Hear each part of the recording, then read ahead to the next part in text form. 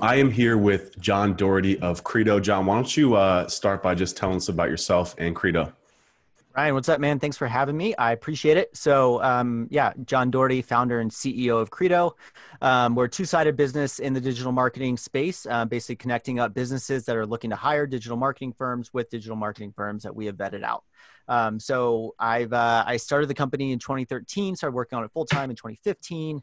So it's been about 5 years now, a couple months shy of 5 years. Actually, in 2 months from now, it'll be 5 years exactly.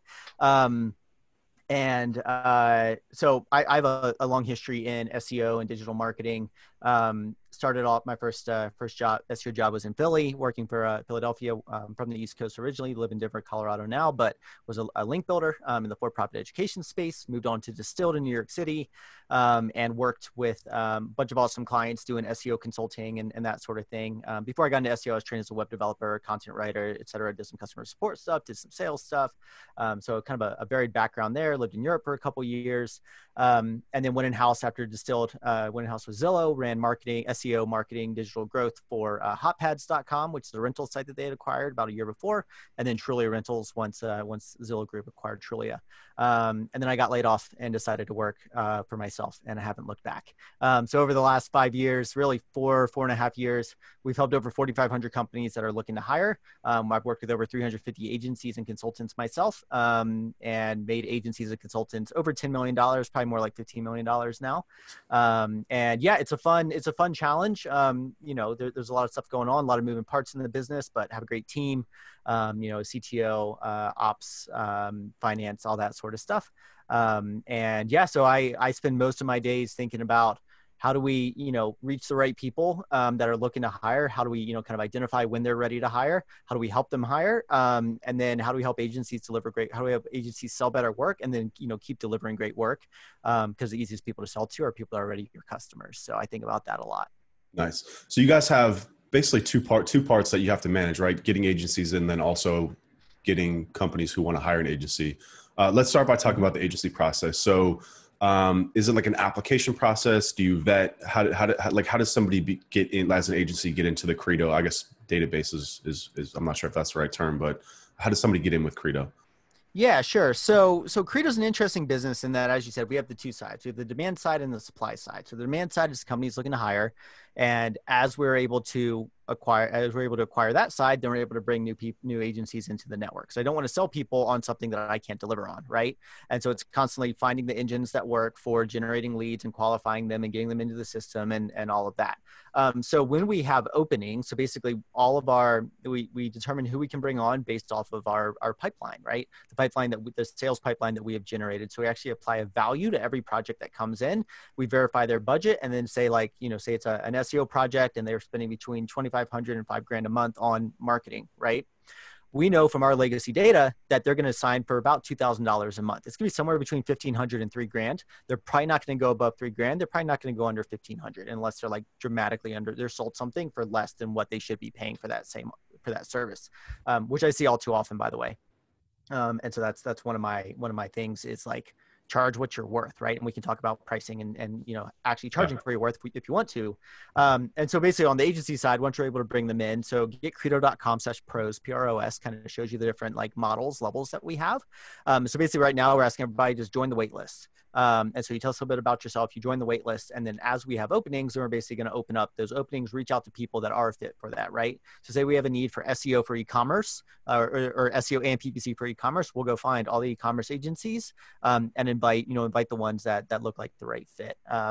And then the vetting is 3 steps. It's results, professionalism, and culture. So results, you tell us a couple of your clients, the project that you did for them, the results you got for them, and then you also give us your point of contact information. So we get in touch with them. Would they recommend that they work with you? Professionalism, we look at your reporting. We look at the deliverables that you send, all that sort of thing. I mean, just kind of looking for like grammar, that sort of stuff. We're not spot checking your work. But if I look at an SEO deliverable and you're talking about buying links, probably not going to bring you into Credo. We're not going to bring you into Credo.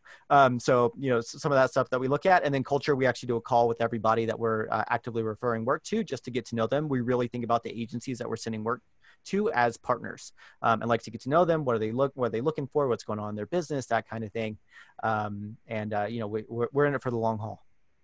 So it's a very hands-on model then, right? So it's not like a clutch where I Yeah. could just go up, sign up for a profile, get some ratings and reviews, game the algo type vibe, pay for Nope, some ads. nope, not at all. We've purposefully stayed away from that. I really respect Clutch and UpCity and those companies and what they're doing there. Of course. They're very much the directory model, right? They're a mass like media directory advertising model. Our model was very different, purposefully kind of a productized service. Yeah, because it just meets a different need in the market. You know, if someone wants to go and they want to browse 100 profiles and read some reviews and contact 50 people and have all these conversations, go for it. But if you're a busy director of marketing that you're looking to find the right SEO agency for your, you know, e-commerce store that's doing 5 million a year and you want to grow to 15 and you don't have time to go be vetting, you know, talk to 50 agencies and narrow it down to 15 and get 10 proposals, we're the right fit for those. So it sounds almost somewhat like how I, as a hiring manager, might use a recruiting company in a sense. Yeah. And how does your revenue model work? Do you charge the agencies, or is it free to be a part of the Credo, or do you charge the e-commerce company looking for an agency?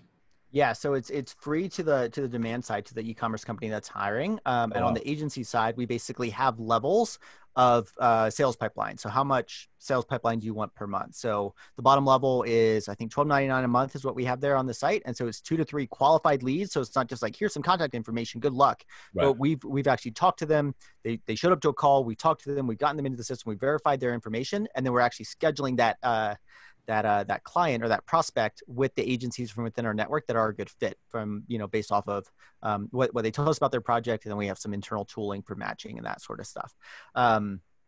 Yeah. So basically agencies are paying us per month for, you know, however much, you know, potential work they want to get on their schedule, on their calendars.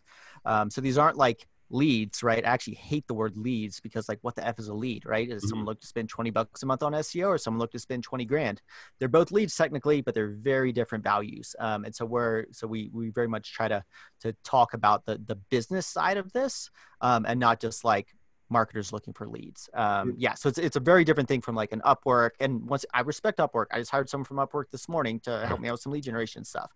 But you know, we're a different fit there. We've talked about the like success fee on the client hiring side, but honestly, we don't want to do anything that's gonna keep agencies from signing more work, right? I don't want someone to not sign with an agency that we connect them up with because they're going to have to pay us 2 grand because, you know, we saved them a bunch of time. We've tested that sort of stuff in the past, and this is the model we've settled on, and the business does just fine. We do very well, and so Uh, there's no need to upset that. yeah, No need to upset that. I feel like that gives you one less thing to worry about too, right? Because Mm-hmm. balancing then, I mean, so first of all, if I'm an e-commerce company, I'm going to be essentially getting a lead from me as an e-commerce company is going to be much easier because it's risk free, right? I Right. come to you, I don't have to pay. You know, after I have a conversation, I trust you a lot more. So it's basically going to build your demand gen side a lot more. Than you can just focus more on the quality of the agencies, which really what it is, right? This is all hinges on the ability to get agencies who can deliver on what they're promising. So You got it. as as you're kind of going through the agency interviewing process, let's say you know, I'm a smaller agency, meaning you know, my average retainer is like 3K a month. Yeah. But I do e-commerce, right? Yep. You get to know me, you like us, we meet your 3 criteria. Would you not match me with a client budget that came in at like 10,000? And would you pass that to somebody else, even though if I felt like I was trying to level up? So do you match also on kind of like past retainer and budget amount based on the agency, or how does that work? Yeah, we do. And you know, anyone really over like look to spend over 10K a month on, you know, this specific channel, we kind of reserve those for our best agencies that have worked with us for a long time because we trust them, Yeah. right? We know them, we trust them, we know they'll deliver, we know that they can close. I had people in the past, this is probably 2016, 2017. So learned a lot since then, but people would come in, they're like, yeah, my average client is like $1,500 a month, but I only want to talk to people that are looking to spend five. And at that time, I was like, okay, let's give it a shot, right? And they couldn't close and they'd churn out, right? And then they'd blame it on me. And I'm like, no, you can't effing close, right? Like, you don't know how to close a 5K a month deal. It's a very different thing from a $1,500 a month deal, right? Like $1,500 a month for SEO services versus 5 grand a month for SEO strategy, you know, fulfillment, consulting, et cetera, two completely different projects. So Right. yeah, so we do kind of base it off of that and learn like kind of what is the agency's ideal client, what does their average client look like, and kind of optimize towards that. We will give them a crack at some like, you know, if they have, room in their pipeline, we haven't filled them up for that month, and, a bigger fish comes through and we're like, all right, give it a go. And if we learn that you can close them, and you're closing a lot of work and you want more leads, et cetera, we can move you up to the next level and start sending you bigger fish. That's no problem. So you mentioned can't close a few times. Is that why you have sales training also for agencies? I've seen you promoting it in the past. Is that why you developed the sales training? Is it more, was it a revenue model for the company, or was it more kind of to help the agencies that you have to just perform better within your platform? It was both, honestly. I mean, I was charging $1,000 basically for it. It was five weeks of live instruction plus a live week of Q&A. I was charging basically $1,000 a seat, but an agency could have multiple people come to it, right, and still pay the same amount. And I basically built that because I've been being asked so much on podcasts, on by agencies, that kind of thing, training agencies one-on-one, just like our best partners, being like, hey, let's overhaul your sales process here. And we regularly see a 15 to 25% increase in their close rates, which just adds up to a lot of dollars over the years. And so I was like, I want to democratize this information. So I started teaching it, built out the curriculum, started teaching it. I've actually been working over the last couple of weeks to record all of those. And then I'm actually going to launch it as like a product. So, people can just pay for that. So you don't have to be part of Credo to get that training. You can just pay us for that training, go through it at your own pace, that kind of thing. And I built it because we were seeing agencies that do phenomenal work, and they just weren't closing. And honestly, at the time, our business model was built more off of how well the agency closed and then retained work. And so we wanted to do whatever we could to help them close. Now it's like, hey, if you're getting good leads from us and you're not closing, we know that you're going to churn out, which is bad for our business. So, if not being able to close is your main challenge, you can deliver, you drive great results, you just need to learn how to close. We can help you learn how to close. I have sales training from back in the day, and I've sold a lot of consulting work myself. So I kind of take the process that I know that works and have made it work for other people. So does your training get into lead generation as well, or is it mainly focused on the sales process, the consultation, the conversations, et cetera? Yeah, we do talk about lead generation, kind of the different channels that work. One thing that I see marketers doing is, I know you've seen this, but you're very much like a process guy. These are the things that work, but a lot of people are just like kind of scatterbrained, right? Squirrel, like what's that over there? Like, oh, let's try Facebook ads, let's try Instagram ads, let's try SEO, let's try content. And I'm like, freaking focus, please. Right? Like, so many people, it's indigestion. It's, I think it's Dharmesh Shah from HubSpot that said that, like, companies die because of indigestion. So you just don't know where you're going. So what I like to do is help people focus and say, like, these are the funnels that work: SEO and content, paid acquisition and content, referrals. I also talk about a lead generation ladder where, people come in and they're like, I want to get leads from Credo. I'm like, what are you currently doing? They're like, oh, I just went out on my own last week. I'm like, okay, you're not ready. Mm-hmm. Especially on old models where we were cheaper, different kind of, different incentives. Gotcha. Yeah. So we do talk about that. But I talk about the lead generation ladder, referrals, your own properties, your paid acquisition, and then finally accelerants like Credo or Clutch or any of those. There's no harm in being on those. Like, even when you're just starting, you're just not going to get much from it, right? For sure. Can't expect much from it. Especially if you haven't learned how to close direct referrals, and then people coldly kind of warm leads coming in through your own site, acquiring them through paid, and then closing those into clients. Like, ours is another level because it's another level removed and another like not quite as warm as either of those, honestly. Gotcha. So you kind of have to learn how to close those before you can really close the type that are coming from a service like Credo. So with everything that's going on right now with COVID and just our country just being what it is right now, things have definitely, I just like yourself, talk to a lot of agencies. I also have an agency, so I'm very in touch with everything. Mm-hmm. A lot of the feedback that we're getting from Blueprint members is that, they're able to maintain their current clients, but revenue's been stagnating just because of the fact that leads have really dried up, right? I mean, the first thing to go when there's any sort of downturn in the economy is always going to be contractors, agencies, just easy to fire. Do you have any tips for people for how to get leads right now? It would mainly, I'm assuming, be from cold traffic, but I don't want to put that in. I mean, what would you tell agencies right now in terms of how they can get some leads right now and going forward? Yeah. So I've seen a couple of things. What we saw was I sit in kind of an interesting perspective in the industry. And what we saw was, we had a pretty full pipeline. Agencies that we'd sent work to had pretty full pipelines. And then like March 13th to 17th, all of that evaporated. gone, poof. Like people that were currently about to pull the trigger, just gone. And then like some clients churning out, agencies that were heavy in travel and those sorts of industries just lost. I saw agencies losing 30 to 50% of their revenue overnight.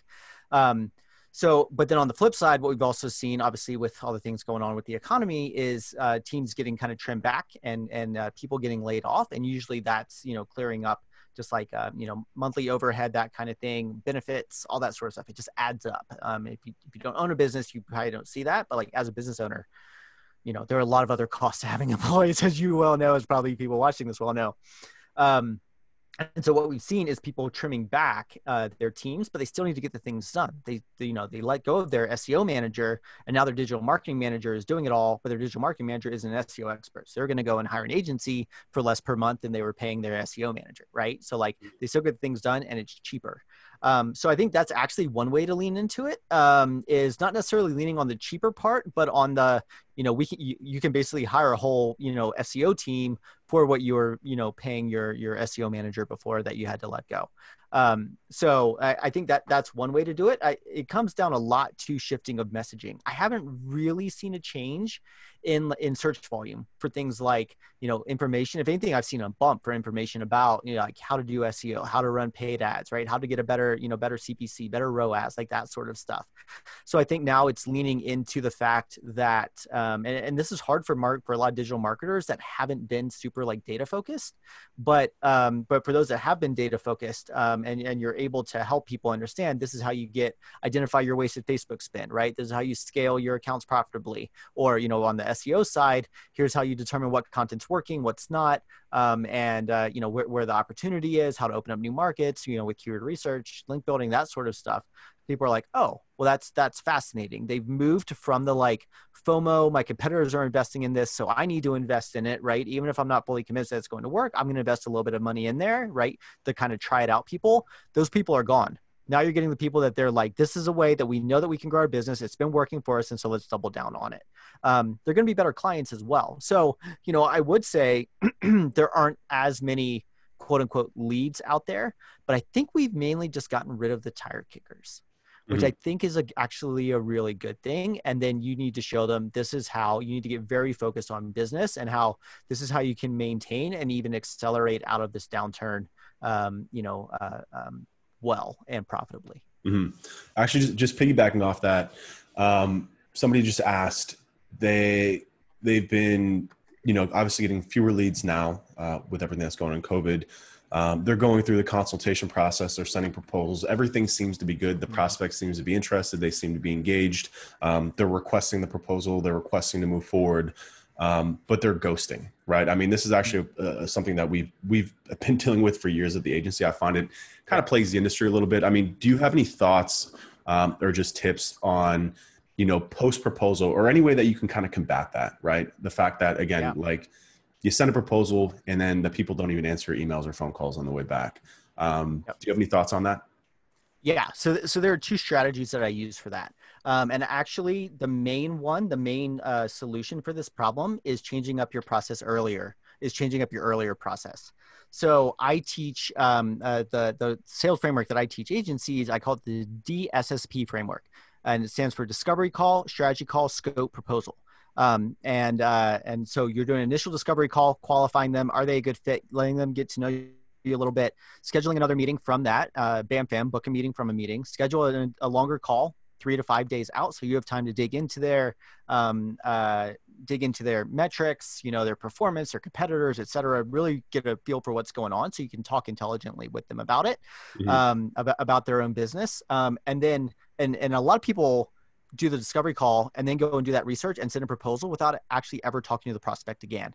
Completely wrong. You have to talk to them again. You have to get deeper with them, especially now, build their trust that you know what you're talking about. You can deliver results for them specifically. And then after that call, before you send a proposal, tell them you're going to send a proposal, but you're also going to send them a recap. That's the scope. Send them an email. This is what we talked about. This is, these are all the things that looks like you need. Here's what our pricing for this looks like. Let me know if that looks good and I can send a proposal. They reply. If they don't reply, or they're like, actually, can we add in this thing? Can we take that thing away? We're not convinced we need that. Great. You kind of have that conversation. And then and only then do you send that proposal. And so what you're doing there is you're getting that micro commitment from them, right? They're saying yes. And if you propose, and then the key here is you propose to them exactly what they just said yes to. You don't try to upsell them. You don't change pricing, anything like that. People ghost because you're putting in things that aren't relevant to their business, things that they haven't even said that they wanted, but you thought that they might need. Save that for later. And then, or sticker shock, right? Because they didn't know what to expect and they receive it and they're like, holy hell, $7,500. I was expecting like $2,000, right? Mm-hmm. They're not going to respond because they're trying to be nice. They don't want to tell you no. Mm-hmm. So, getting all that out of the way ahead of time will cut down your ghosting dramatically and improve your close rates significantly. And just that one step, the second S, the scope email, oh my God, just add that in and it changes everything. Yeah. It's amazing. The other way to do it though, is to say like, hey, I'm going to get you a proposal by this date. I would love to have a call to discuss that, right? So I'm going to send it to you on Wednesday. How does the next Monday at, I have next Monday at 10 a.m., open your time? How does that work for a follow-up call after the proposal, right? Once again, bam, bam, book a meeting from a meeting. They may still ghost, especially if they've gotten sticker shock or something like that. But hopefully you've built enough, the goal is you've built enough trust by this point that they're not going to ghost you. They're actually going to have that conversation and you can work towards the right solution for them if there was something in there that was a little bit off. So I would try those two things right there. Yeah, those are good points. I would agree with you on that. We've been testing with stuff too. And I agree with you. It's all about moving stuff upstream. More questions up front before they can even book a call about, when they're ready to start the campaign, getting the budget stuff out of the way up front. And then they schedule a consultation with either myself or our director of SEO. And during that call, we have basically a very set plan of the things that we want to cover with them. Number one is I'll talk about them. The first 15 minutes is I'll talk about them, understanding what they're doing. But then while that's happening, we're listening and we're trying to map that to what we do. So we've got a deck that's kind of basically full of a lot of the deliverables that we've done for clients in the past that we're actually showing the clients. So if they're like, talking about how they can't get links, we'll actually show them a link building strategy that we've done for some of their client before in the past. And we try and prepare that up front a little bit too. And then to your point too, at the end of that call, we have enough information to give them somewhat of a price range. So we'll tell them that price range, so what they can expect. And then we'll tell them that they can expect a proposal and also pricing document, et cetera. But we make sure to get on their calendar for that follow-up call within the next 4 business days. Yeah. And that way we literally will not work on a proposal now because it takes so much effort to work on a proposal until they've booked and they've responded to an email before that, because this is for whatever reason, ghosting is very, very common actually. I mean, it used to happen to us quite a bit. But again, I think to your point, if you can get upstream with a lot of these problems ahead of time, then it just saves you a lot of time in the back end, because once you work on that proposal, that takes hours and hours and hours. It does, man. Yeah. And there's nothing worse than spending that time and then like you never even hear any feedback about it, about what you can improve for next time. It's funny. Ghosting is actually such like a common thing that we have. So within Credo, we have agencies can update the status of the projects that we sent them. So they have kind of a project view. They can update the status. And one of them is ghosted. Literally, it's ghosted because like it's good for them to know as well that like, hey, we did a bunch of things and then we just never heard back from them, right? So it's different. It's different from lost, because they might ghost and then come back. It's rare, but it happens. The one thing I would say there, Ryan, is the reason I like the 2 calls instead of 1 call is because you're investing less time up front on people that might be not qualified. And if you're a good salesperson, you're going to be able to identify that pretty quickly. And you just be like, you have an hour scheduled, but if within 10 minutes, it's not going to be a good fit. Good salespeople know how to get them off the phone and be like, you know what? Like, I actually don't think we're going to be a good fit. I want to save your time. I want to save my time. I don't think we're a good fit because of X, Y, and Z. Happy to refer you to somebody else, but we're not going to be a good fit for you. People appreciate that. So I actually like to do a 15 to 20 minute kind of upfront kind of triaging the quality of the lead.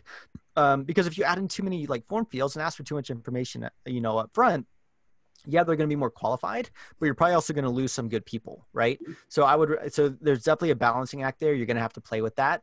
What information you ask for where, but then having a very clear way to get it, to get to know them a little bit up front. It's kind of an intro call, and then having that time to go away and do the deeper call. So you're actually not investing any time up front, because it might be a great lead, right? It looks like a great lead on the 10, the things that they need, the budget, the type of company, et cetera. But you hop on and the point of contact's a total asshole. And you're like, I don't want to work with them, right? Now you've invested 2 hours of your time up front, looking at this stuff, and you hop on and you would have learned in 10 minutes that they actually weren't a good fit. So that's why I built it the way that I have, but it sounds like your process works well also. We've scoped down in terms of the type of client. We don't want to do enterprise.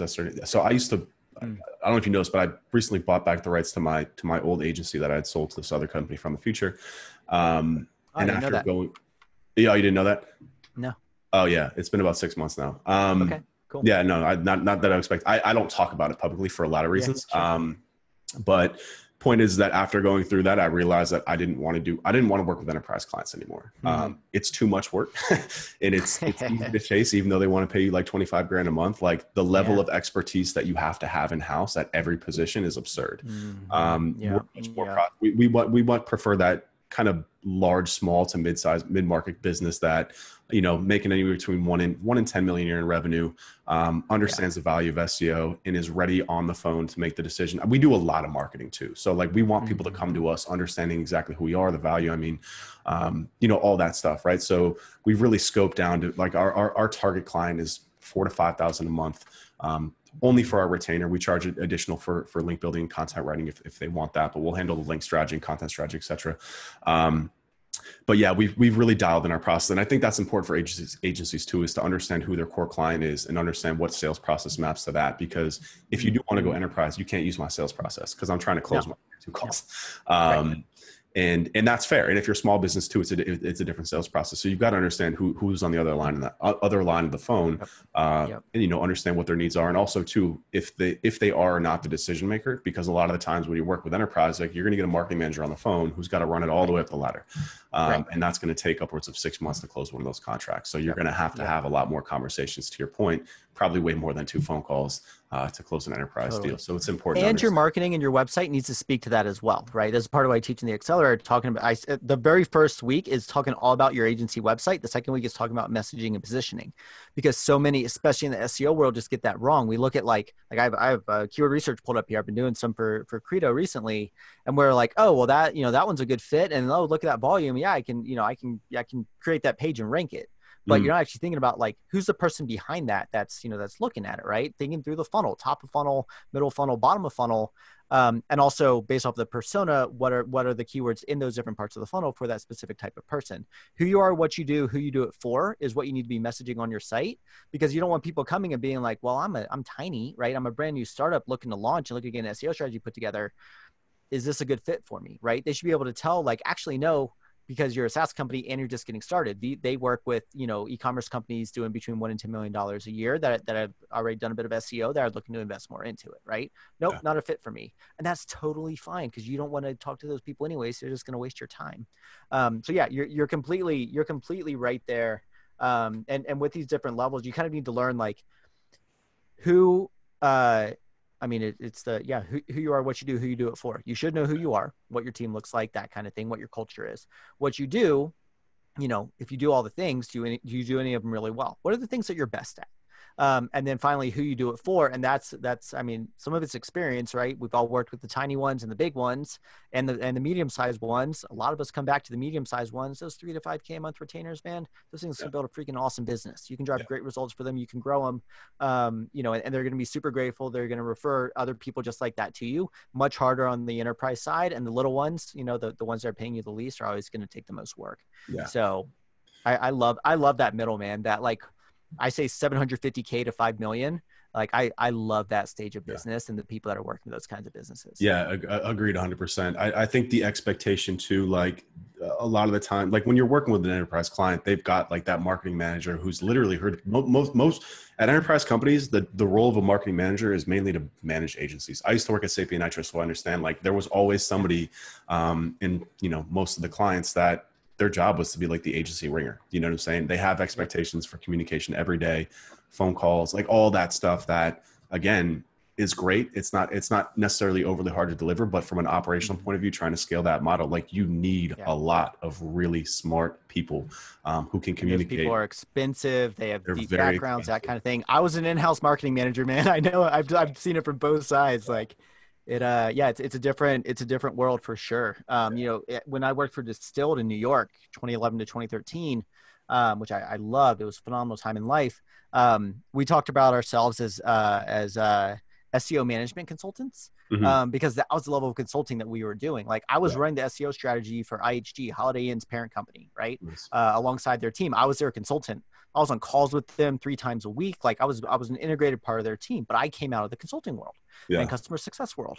So like I knew how to do that sort of stuff. But people that came in, they're just talking about links and, keyword research and that sort of stuff, struggled on that. They're Yeah. great individual contributors, but as an agency owner, you can't really put them in front of a client. Yeah, absolutely. And you can really only learn those skills that you just mentioned from doing it. Like you can Yeah, learn link building and keyword research from YouTube, but sure. going Yeah. through and understanding, just how to have a conversation with a pissed off client, Mm-hmm, is mm-hmm. of incredibly valuable skill set. Incredibly valuable skill Or set. how to get buy-in up the chain, right? I was getting buy-in from like VPs at IHG to invest multiple six figures into content, right? Yeah. Like if you're not experienced in doing that and working up the chain, you come to agreement here, then you go here, then you go here, then you have a pitch. It's like if you don't know how those steps work, you're just not going to be able to get it done. It's going to be hard. Yeah, absolutely. And this kind of segues nicely. And you mentioned earlier about pricing and charging what you're worth.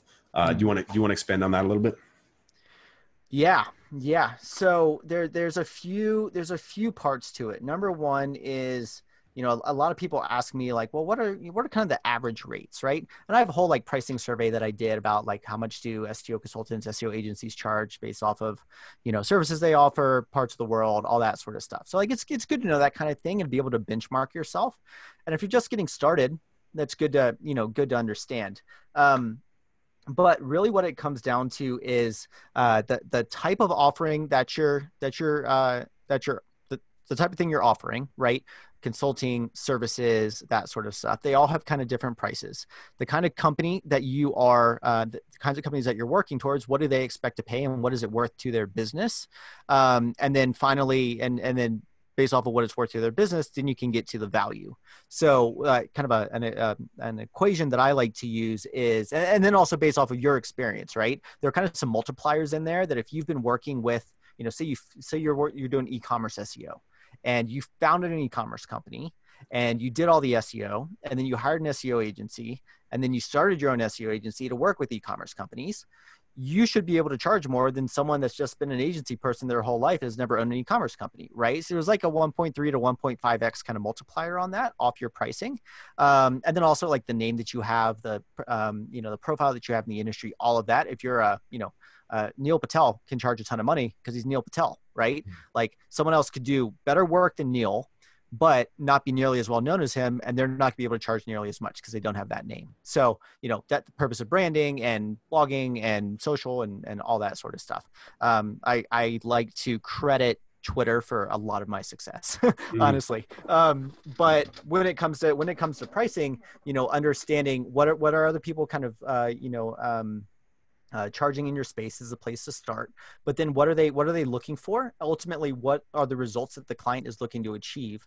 Working back from there, what are they, so say they want to go from 1 million to 5 million in 2 years using just SEO content and link building, right? So it's a big stretch, right? So like what team do they have in place, all that sort of thing. But if you can add 4 million in revenue per month to them, right? Like they should be willing to pay you a decent chunk of that, right? I Yeah. usually say it should be around 10% that they should be paying you, right? If we're talking advertising, what's a good ROAS? 3 to 1, four to Yeah. one.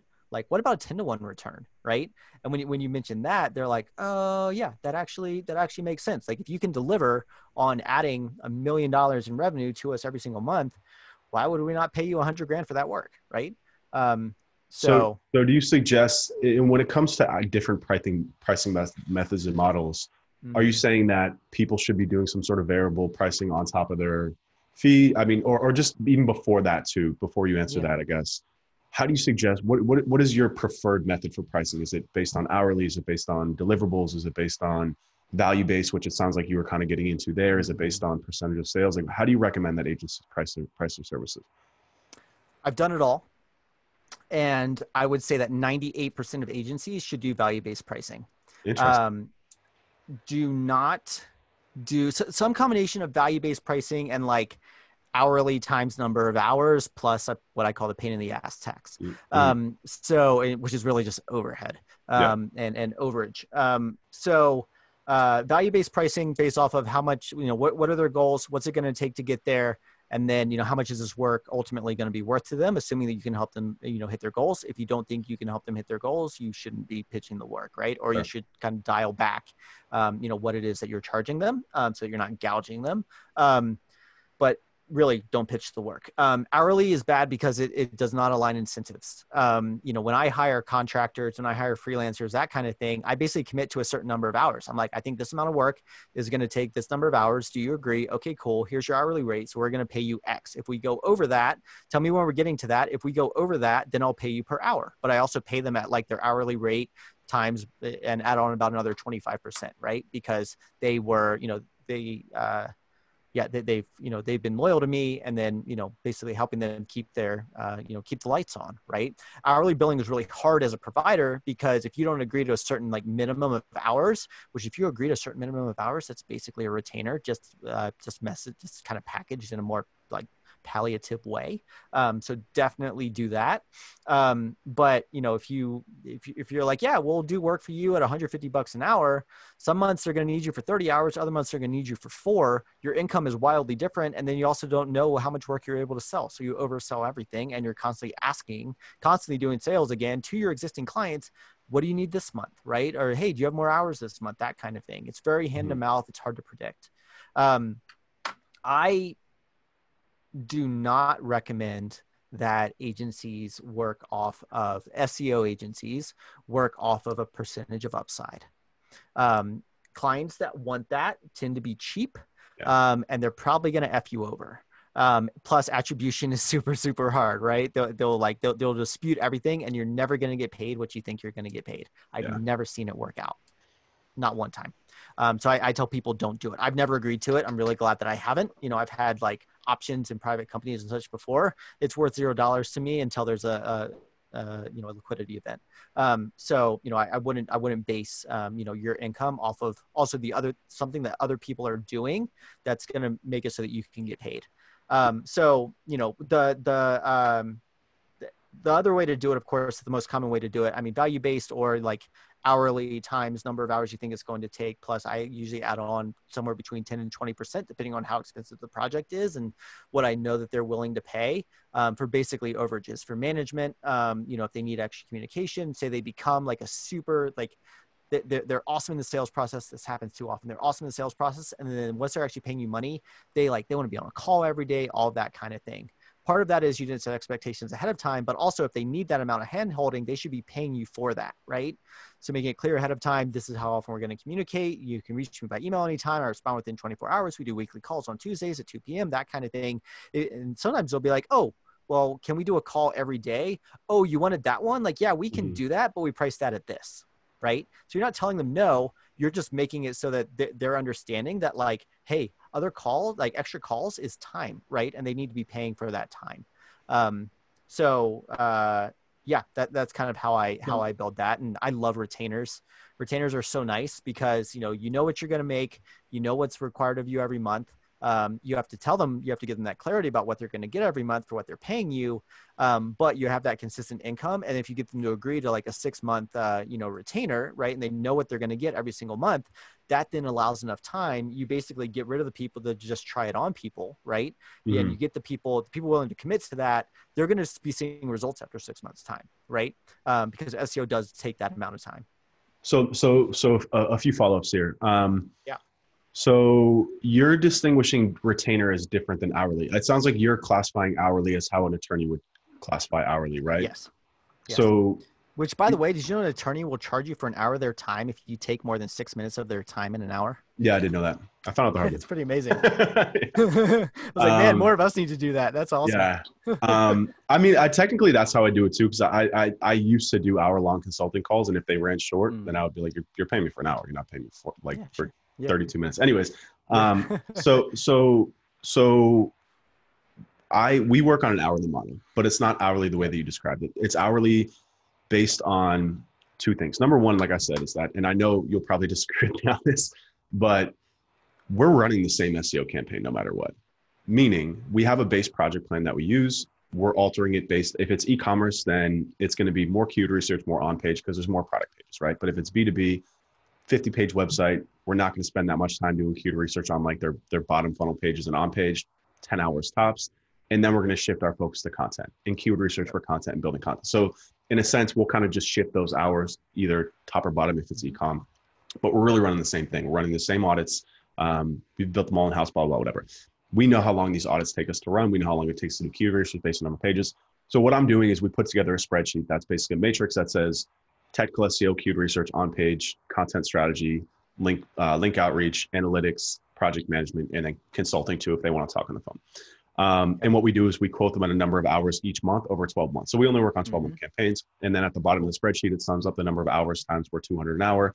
And then we average that over 12, because to your point, the work ebbs and flows very seriously, very significantly. So I tell them at that point too, I say, look, we use hours to justify what our monthly retainer is. We're showing you these hours so you understand why we're charging you $5,000 for a technical audit, not just like a value-based audit, right? And then that's the end of the hours conversation. We don't bill for hours. They get an invoice every month there's no hours mentioned on it. But I tell them that like we may go over, we may go under, but I literally tell them like, this is the end of the hours discussion. We track them internally for operational purposes, so we know how long, et cetera. So I guess we're more of like an hourly just means retainer. you run a good agency because you're tracking hours, you know what people's time is going towards. Exactly. So I guess we would probably fall under the retainer model, but we do use hours. We do discuss the hours up front. I just find them, this is just my opinion, that some people want to see how you arrive at your retainers. And this is my issue with value-based. So value-based to me, it's kind of I shouldn't say issue, because I know somebody, I don't know if you know Chris Dreyer, he runs a legal SEO agency. They only work with, they only do PI attorneys. They're doing about $4 million a year in revenue off of 20 clients. And it's all value-based because they know exactly how much value they can add to a PI attorney, but he's got that shit dialed. You know, he's got it dialed. Right. So my concern with value-based is almost kind of like, you know, at the end of the day, it's kind of like going through this building a house process, you realize how very similar we are to general contracting, right? Yeah. It'd be like if you went to a general contractor and be like, I want you to build a house, but I'm going to pay you after I sell it based on how much more we sell it for. The contractor's going to be like, dude, there's hard costs that go in. Like I have to pay people for their time, just like an agency does to do all the work. So that's why I agree with you that I would never take a percentage of sales, because it's just a bullshit model in my opinion. Yeah, it is. I agree. But value-based, like how do you arrive at the value? Are you looking at like the potential keyword value? And then, so for example, like let's say you want to work with an attorney and you're like, all right, it's going to be $10,000 a month because I know what the keyword value is. But like, if they have no keyword rankings, like how do you, like how long, like how you just be like $10,000 a month, and then they're expecting that too. Like they're expecting to get to that level of value. What if you don't? Right. Is that like, how do you kind of work through that thought process? Yeah. And this is why, like, I mean, I do both. I've done both multiple times. You know, and actually to your point about the, like, basically selling number of hours, that's basically a package, right? So retainer with like number of hours, these are the things we're going to do. Credo's best agency does it that way. You want to pay this, you get this many hours. You want to pay this, you get this many hours, right? And they also have certain kickers or certain like multipliers based off of number of channels and extra like, you know, work that's going to take, that kind of thing. I like rubrics like yours where you're like, you need X, Y, and Z. You don't need this thing, but you need these other things. And so boom, this all comes together. This is how much it takes because we run this process for everybody times $200 an hour. And there you go. So I actually really do like that model, and it works really well. It's really easy to sell. The value-based one is harder to sell. So I probably overstated myself that most should be running value-based. I would say either value-based or the kind of thing that you do, just retainers like that, because you do have those fixed costs. The value-based ones, I would say that is for clients that, you know, they're not a brand new PI attorney, right? They're a PI attorney. They've been around for 20 years. They have X keyword rankings and they're looking to go from, you know, 50 leads a month to 150 leads a month.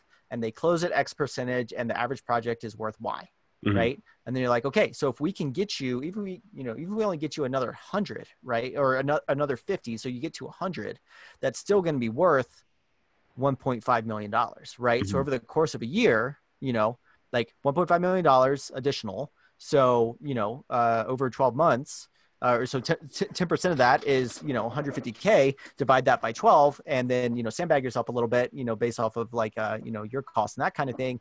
It's going to be $10,000 a month. We're going to do X, Y, and Z. And our goal is to get you to this many, you know, this many leads.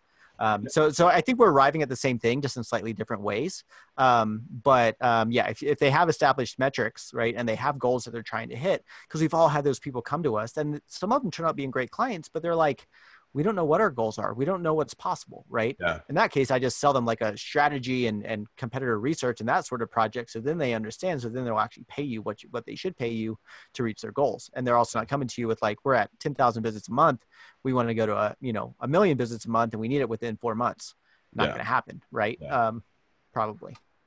And I feel like that I agree. We're arriving kind of the same middle point, just from different, like you're extracting the value from the campaign, which I actually think is easier it's a harder sell, but it's an easier kind of attention grab to be like, hey, you're going to make 1.5 potentially just based on the data that we found, right?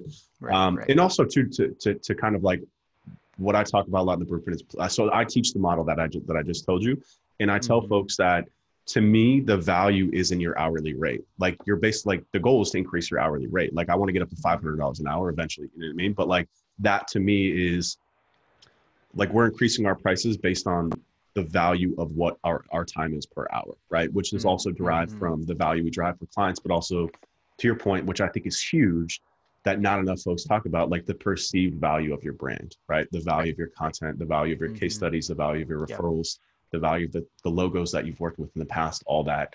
To me, that's what makes up the value of ultimately what you're charging, which is your hourly rate. The hours are just, it's just an operational model to make sure that we're profitable, based off that. And honestly, like you telling me that you guys charge $200 an hour, that surprises me. You should be charging more. And the way I tell agencies to raise their prices is, you had one client that came in and you quoted them at $200 an hour, or one prospect, right? They're not, clients are paying you, prospects are people you're trying to sell.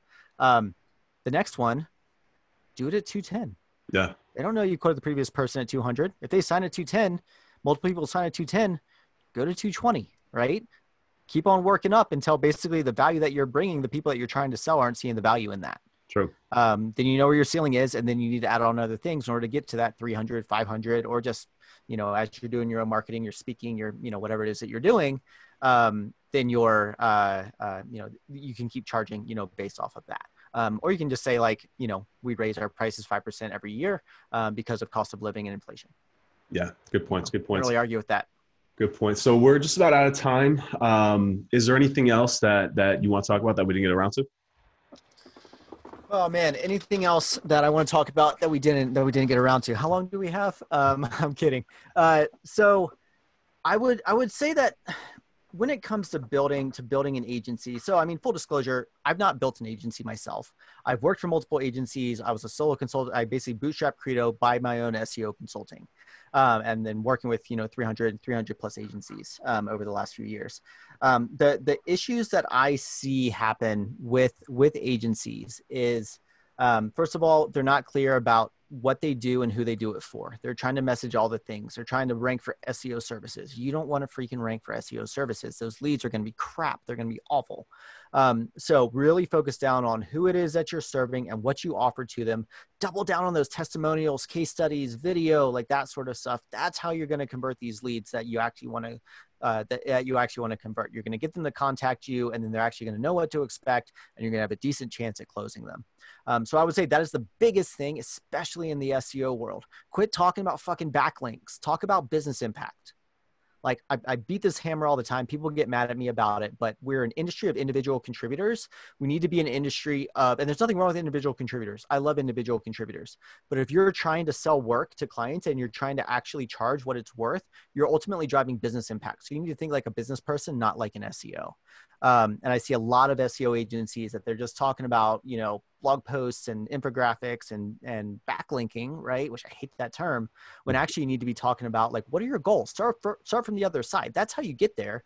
But what is it you're ultimately trying to accomplish, right? And there's a million SEO strategies out there, a million linking strategies, a million content strategies. You can produce big pieces, small pieces. You can there's all sorts of stuff that you can do. What matters is that what you do is able to drive the results. So you need to be speaking to the results and how you've helped other companies get there. Ultimately, that is how you're going to grow. That's how you're going to grow your agency. when it comes to lead generation. And then of course there's so much on the back end of, operating profitably and, hiring the right people, retaining the right people, training the right people, processes for delivering, value, all that sort of stuff. And all that has to come along with it, as well. I find it unfortunate when agencies and stuff happens in business, right? Key person leaves. And so because they leave, this client that you just signed, right? Like that project just goes sideways from the start because the person that was supposed to be working on it had something happen and they decided not to come back to work, right? I see that happen. But setting in place those processes and actually marching towards business results and helping your clients realize that you're getting them business results, not just building them links and writing blog posts, is ultimately going to be the way that you level up and that the industry levels up, and we're able to basically charge what we should be charging for the value that we're bringing. And I think and rising tides lift all ships, right? The more people that can be doing that, the better the industry is going to be overall, right? You're not going to get I had a big publicly traded company come to me that they just let go of their SEO agency and they're looking to hire a freelancer to do SEO and web development. I was like, good luck with that on their massive company. And they wanted to pay $2,000 a month. And I was like, can you tell me how much money you're making from SEO right now? And they went and they looked. It was like 45% of their revenue based off of their Google Analytics was from organic. I was like, this is like probably close to $1 billion a year revenue company. I was like, and you're looking to spend $2,000 on SEO? Like something's wrong here, And I was just straight up with them. I was honest with them, and they ended up signing with someone for like 6. But it was, but a lot of people have just been like, okay, cool, I'll sell you an engagement for $2,000 a month, right? When they should be charging a lot more than that. For sure. So that's my rant right there about the SEO industry. We need to be business people, not SEOs. Well said. Well put. Tell the people where they can find you at, John. Yeah, best place to find me. So I'm on Twitter way too much. Doherty JF, DOHERTY JF. And then the website is getcredo.com, GETCREDO.com. Awesome. All right, man. We appreciate your time. Thank you for stopping by, dropping some knowledge for us. And I'll see you on Twitter, dude. My pleasure, Ryan. See you around. All right, brother. Take care. Yep. Bye.